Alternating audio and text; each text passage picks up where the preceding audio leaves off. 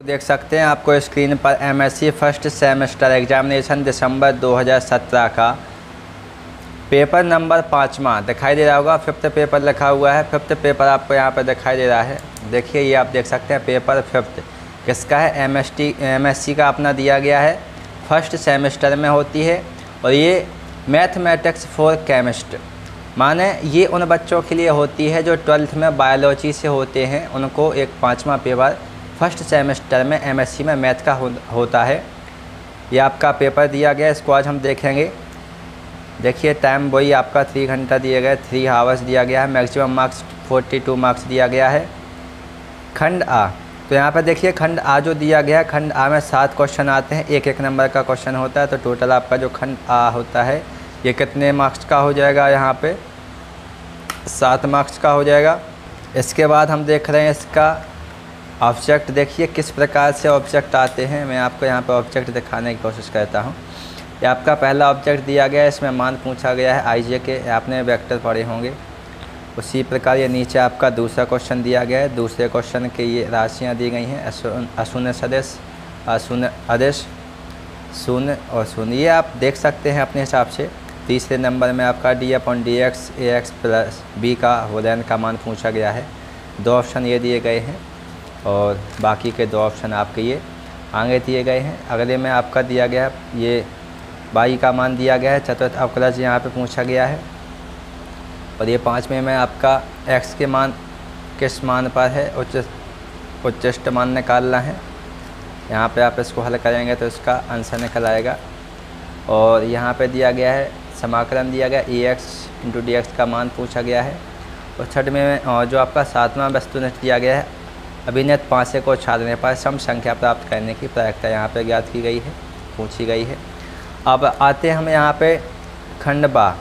तो यहाँ पर देखिए 5 क्वेश्चन आते हैं, प्रत्येक क्वेश्चन 2 नंबर का होता है। इस प्रकार टोटल 10 नंबर का आपका खंड बा आता है।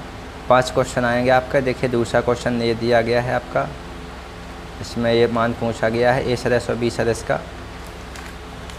और ये इसके अथवा में दिया गया है आपका, उसी में सेकंड वाले में स्केलर ट्रिपल प्रोडक्ट समझाइए, इसके बारे में पूछा गया है। तीसरे में आपका सवाल दिया गया है x के सापेक्ष अवकलन गुणांक प्राप्त करना है। और ये आपका फलन दिया गया है अथवा में इसका अवकलन गुणांक ज्ञात करना है। तीसरे में आपका ये चौथा क्वेश्चन दिया गया, तीसरे का इससे पूछा गया था।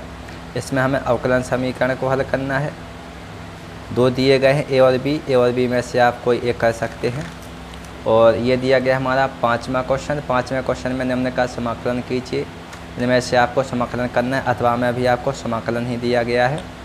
आप वीडियो को पॉज करके देख सकते हैं यदि आप पेपर दे रहे हैं एमएससी के, और यदि आप पेपर देखना चाहते हैं किस प्रकार का आता है। ये पेपर महाराजा छत्रसाल बुंदेलखंड यूनिवर्सिटी का MCBU जो यूनिवर्सिटी है छतरपुर की, उसका पेपर हो जाएगा। और ये आपका 5वीं इकाई से दिया गया है। फाइंड द वैल्यू ऑफ 0 पूछी गई है यहाँ पे। और यहाँ से हमारा स्टार्ट हो जाता है सेक्शन सी। 5 क्वेश्चन आते हैं, 5 नंबर का प्रत्येक क्वेश्चन होता है। टोटल मिला के सेक्शन सी 25 नंबर का होता है। पहले में देखिए तृतीय स्केल उत्पाद के गुणधर्मों को समझाइए, और दूसरे में वेक्टर को परिभाषित कीजिए। इसके अथवा में आपका ABC समतलीय हैं तो सिद्ध करना है हमें a+b, b+c और c+d की समतलीय हैं। और जी आपका 8वां क्वेश्चन दिया गया है x = π/3 के लिए sin x 1 + cos x का मान उच्चतम होगा, ये निकालना है। b में ये निम्नतम मान पूछा गया है। सवाल आप देख लेंगे इसको हल करके, सॉल्व करके। तो ये y के सापेक्ष अवकलन पूछा गया है, यहाँ पे x के सापेक्ष समाकलन पूछा गया है। यदि आप इसको पूरी तरह से देखना चाहते हैं तो वीडियो को पॉज करके देख सकते हैं। और ये आपका दिया गया है 5वीं इकाई का, ये अथवा वाला क्वेश्चन है। ये 5वीं इकाई का क्वेश्चन दिया गया है। त्रिआण्विक अभिक्रिया के लिए समीकरण पूछा गया है।